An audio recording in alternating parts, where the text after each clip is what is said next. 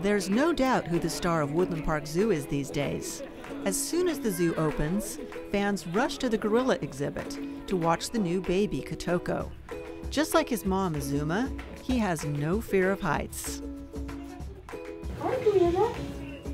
Zoo babies get all the press, and you probably think this is yet another story about how adorable they are. But this isn't a story about young animals. Quite the opposite.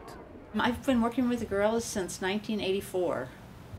On this morning, keeper Judy Sievert is concerned about a gorilla in the exhibit next door, the baby's grandfather, Vip. VIP stands for Very Important Primate. He came to us in '96, I think.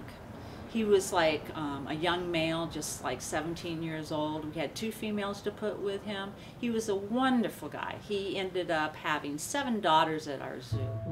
At 41, Vip is a codger among great apes, already several years older than male western gorillas in the wild. That makes him part of a fast-growing demographic at zoos, senior citizens. Elk, orangutans, penguins, and bunnies at Woodland Park Zoo are some of the oldest examples of their species. Because they're living longer than their wild counterparts, we're starting to see many different ailments, diseases that orangs in the wild and all animals in the wild simply don't see because they don't live that long. One reason for the longevity? She does get a daily pain medication. The zoos discovered that medicines developed for humans in their golden years help animals in theirs. Vip has arthritis. The keepers make him comfortable with the same anti-inflammatories that you or your Aunt Mary might take. Sometimes what I'll hear about is an innovative approach to an animal patient or even a human patient. And I'll try that here. The director of animal health at the zoo is also on the lookout for hands-on help for his patients. One example, Vip gets laser treatment on his aching joints. What do you think about that, Kaylee? Do you like them? But first the zoo tried the laser on an animal that weighs fewer than 450 pounds. At 31, Mr. C is one of the world's oldest penguins. He's as feisty as ever, maybe even feistier. I always say Mr. C is kind of our cranky old man. He loves to sit on his porch and make sure no one else stands there with him. This will make him less cranky. For 5 years, every week, a physical therapist has been giving Mr. C laser light treatment.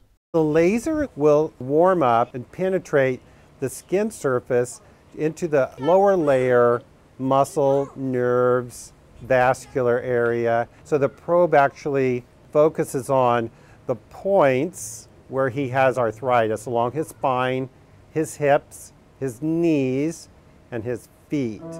The therapist massages Mr. C too.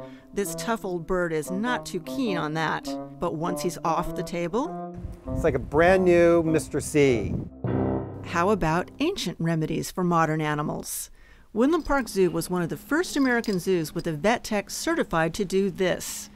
Teeny needles are placed in specific points of this bunny's body. And the rabbit is not complaining. The orangutan that's right behind my shoulder here is Melody, and she's our 48-year-old orangutan. Sometimes what a veteran of the zoo needs is improved safety in the exhibit space, also known as their home. You'll notice we have a lot of vines in there, and they use the vines to climb onto their beds, if you will, to move around the exhibit easily.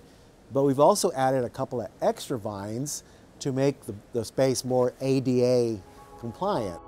There are instances when nothing short of surgery can save a beloved animal. That was the case with Vip. He needed emergency hernia surgery. With the huge and helpless gorilla sedated, a breathing tube down his throat, the head of the UW Hernia Center performed the successful surgery. We often have human doctors come and help us if we have a problem with one of the gorillas. We have dentists and heart specialists and so forth because they're so closely related to us. As zoos get better at treating diseases that its residents would have died from in the past, they venture into uncharted ethical waters. We did an extensive exam on Amanda a few months ago. We brought in an eye specialist who pretty much used the same instruments that they would use to evaluate human eyes. At 50, Amanda was the oldest animal at the zoo. An exam found that she was blind in both eyes, and there was nothing doctors could do. For her safety, Amanda had to live separately from her gorilla family. We like to say that we care for these animals from cradle to grave, and part of that responsibility means knowing when to let them go.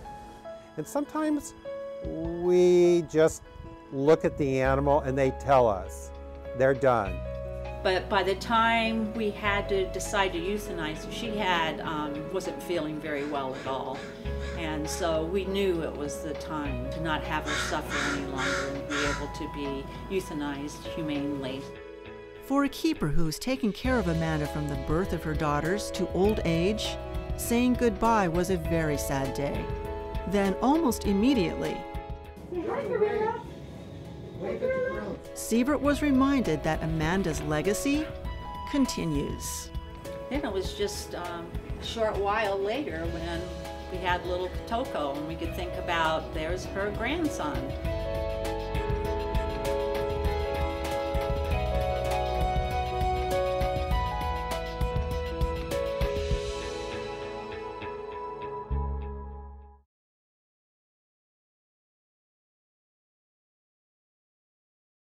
Watch CityStream Thursday nights at 7 on the Seattle channel, or get video on demand and podcast anytime at seattle.gov.